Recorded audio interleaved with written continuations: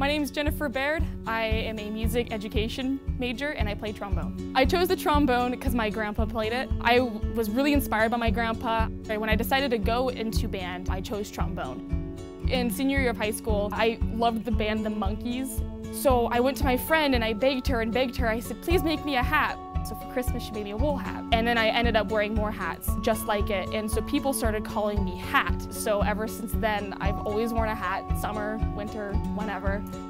I ended up at Eastern because my community college professor was giving me options of where to go. And he said, hey, check out Eastern. There's this really cool jazz teacher named Jenny Kellogg. So I looked her up. She was awesome and I loved her. So I decided to come to Eastern. The best part about Eastern, especially the music program, is that it's so tight-knit. You have a lot of one-on-one attention. They're probably some of the friendliest people I've ever met. I love Eastern. I have not regretted my decision at all.